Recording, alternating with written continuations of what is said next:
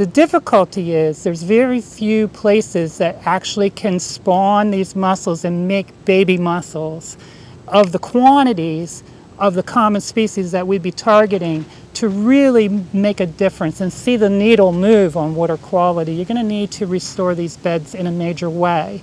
And so to make that cost effective, we're really looking to develop a mussel propagation facility where we can produce seed, sell it to growers, sell it to restoration projects, and that technology has been around 100 years or more. We ran a pilot hatchery for a number of years. There's other groups who have demonstrated the technology works. We know how to do it, and it's simply now, getting over that hump with getting a facility that can really mass produce baby mussels.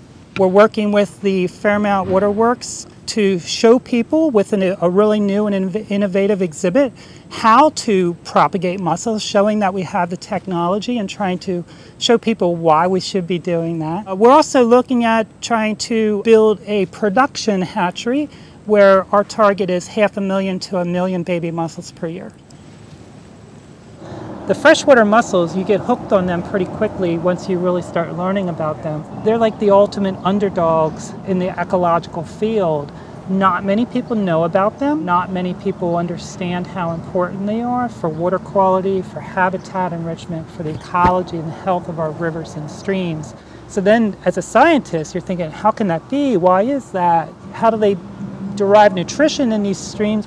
And why are they the most imperiled of all plants and animals in the world? Why are they, really disappearing so quickly?